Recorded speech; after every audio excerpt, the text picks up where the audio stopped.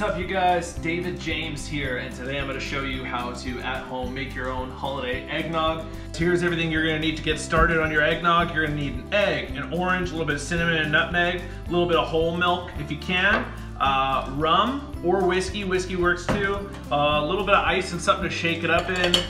And the only thing you're gonna have to prep ahead of time, a little simple syrup. One, we're gonna vigorously grate a bunch of orange zest on here. Trust me, you'll thank me later.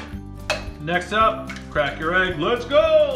4 ounces of whole milk, about 2 ounces of rum, maybe a little more than 2 ounces. 1 ounce of simple syrup, come on, let's sweeten that baby up! A bit of cinnamon, a little bit of nutmeg, make it the spicy. Add the ice and we shake, shake.